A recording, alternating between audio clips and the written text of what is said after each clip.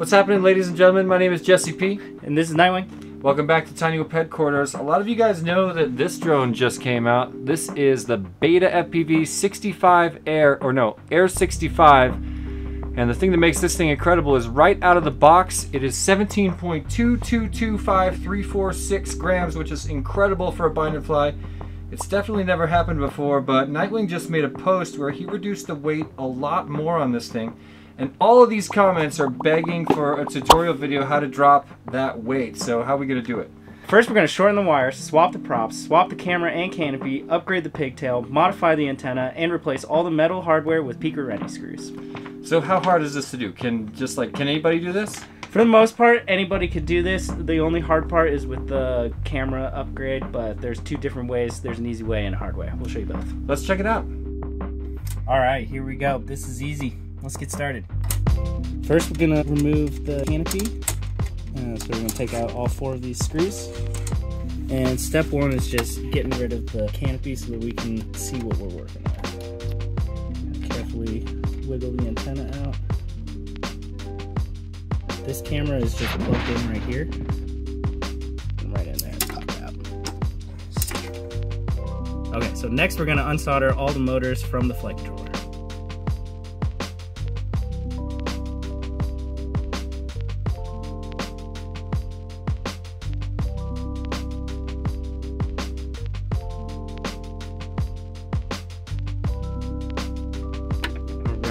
All motors are off, so now we can just remove the whole flight controller from the frame.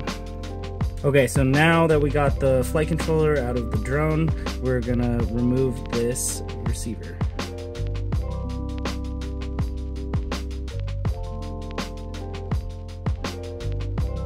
Next, we're gonna remove the pigtail. To remove the pigtail, I always add just a little bit of extra solder onto here.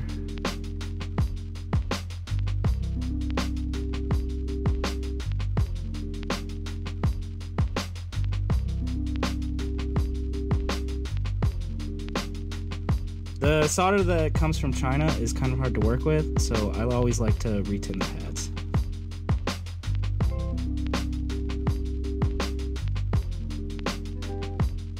This is the ELRS receiver that comes stock on the Air65.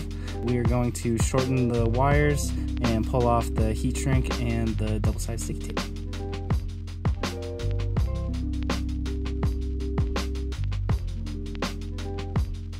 Okay, so to mount this receiver, all of these wires are super convenient. The wires soldered directly onto the flight controller in this orientation with the flat antenna facing you. The only thing is the receiver will then stick out. So how I do it is I mount the receiver on the bottom of the flight controller and just wrap the wires straight over to the top. So for this, I'm just gonna kind of hold the receiver onto the bottom where I want it, and then fold the wires over to try and get a rough estimate of how long I want to cut those. I always cut them just a little bit longer than I need, so right about there.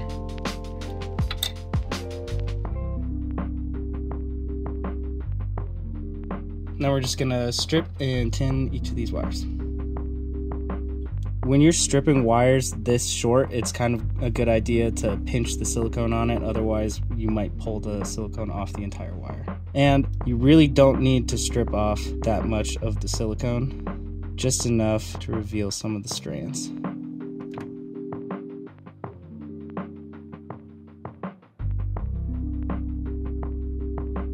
Make sure the flat antenna is facing you, and then we can solder it directly onto the flight controller.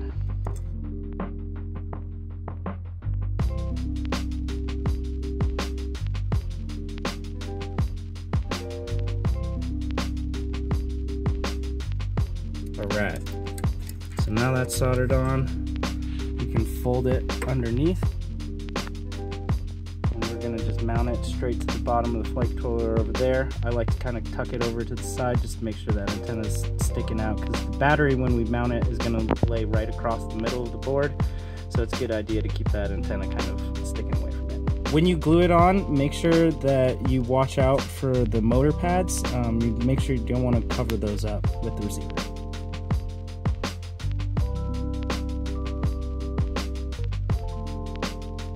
While this is drying, we can pull the props off of this drum.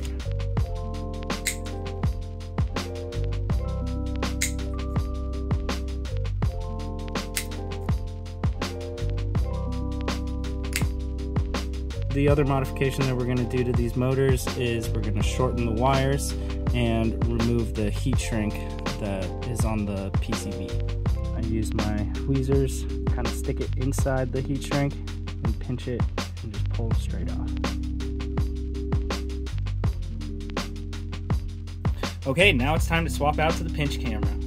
There are two ways to mount the camera onto the flight controller. You can either cut these wires and solder them directly onto these three pads right here, or you can unsolder these wires from this camera and use this camera plug. And these wires are a little bit skinnier and lighter than the pinch camera, and then you can just plug it directly into the camera plug on the flight controller. So what I'm going to do is take these wires off this camera and put them onto the pinch camera.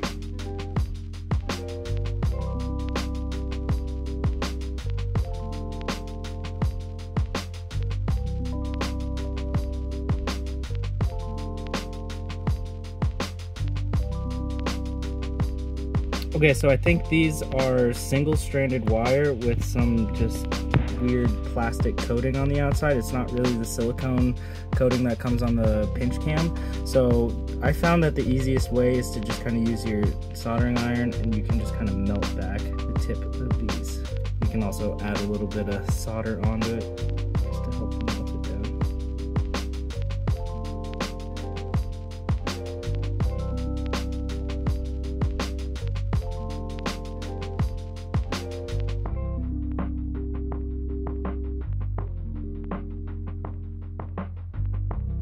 Okay, so now we're going to be putting the pinch camera into the 47.5 degree PP mount. So it's important when you're putting the camera into these to make sure that the sides of the camera sink into the pockets of this mount back here. It's also a good idea to add just a little dab of E6000 on either corner of the camera. Now we're going to be mounting the flight controller back into the frame and soldering the motor wires back on. So let's put the flight controller back in. Tail in the back for aerodynamics. Tail in the front, that's ridiculous. Who does that? So Nobody. As you can see, Nobody. As you can see, Nobody when you does straighten that. the wires, as you can see when you straighten the wires out, they're a bit too long, and so what you can actually do is shorten them. I usually just eyeball this. In the past, I've measured out 24 millimeters of motor wire, but I think you can actually get away with a little bit shorter motor wire with this new flight controller. So I'm going to take my tweezers and kind of hold the motor wire down there and adjust a little bit to just figure out how short I can make these wires. It's really not that much wire, but every little bit counts. And when I solder my motor wires on, I solder them straight down. I don't twist any of the wires or anything.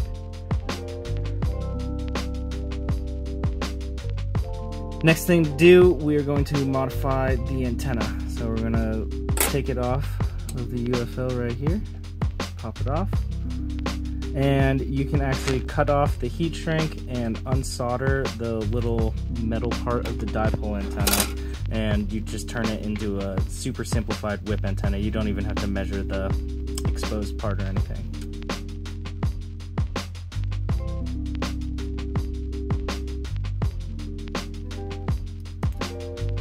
Remove the heat shrink, and now there's just a tiny little bit of solder on the tip of this.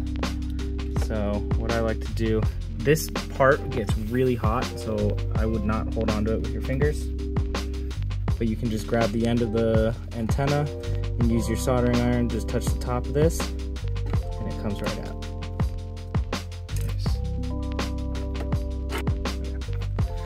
So now that we have our modified antenna, we can just stick that right back onto the UFO.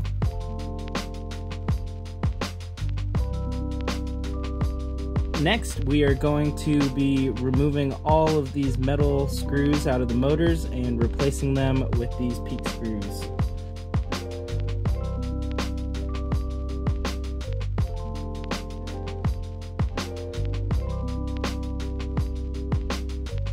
Next thing we're going to do is pop on the camera and slap on the props. So when installing the PEEK screws into this plastic flight controller mounting holes and canopy mounting holes, I always open up these threads a little bit with just a motor screw because they have the same, or at least a super similar thread pattern as the PEEK and RENY screws.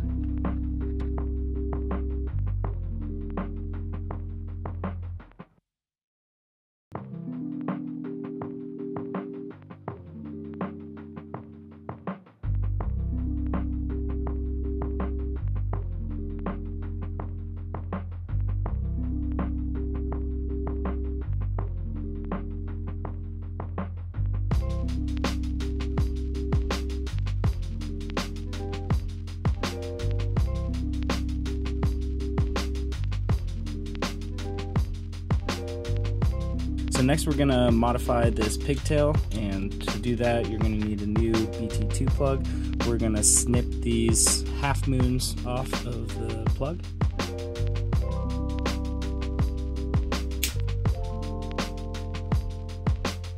So now when we're making the new pigtail, I clip those off and I solder it at a 90-degree angle, and then we'll just bend it the other 90 to create the full 180.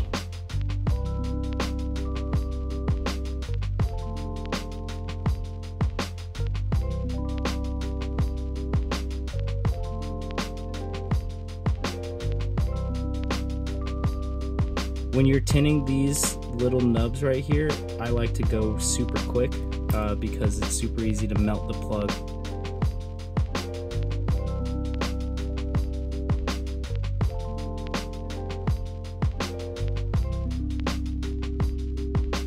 So for this build right now, we're just gonna put the pigtail, line it up as close to the 0 as we can, and then use our side cutters, go straight over the 30 and grab it right there, and then that's where I'll cut it.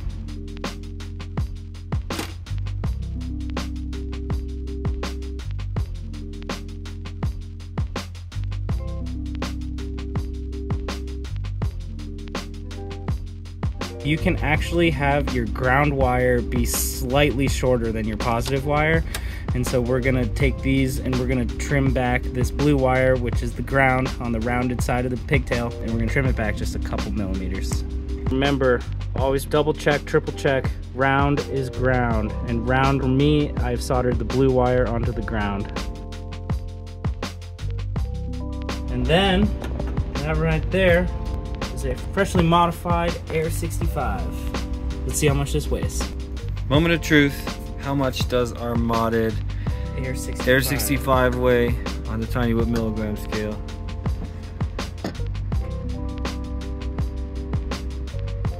14,9405. Woo! 04. Awesome. That is so sweet. God, it worked. Oh, what a beautiful aircraft too. You definitely improved its beauty.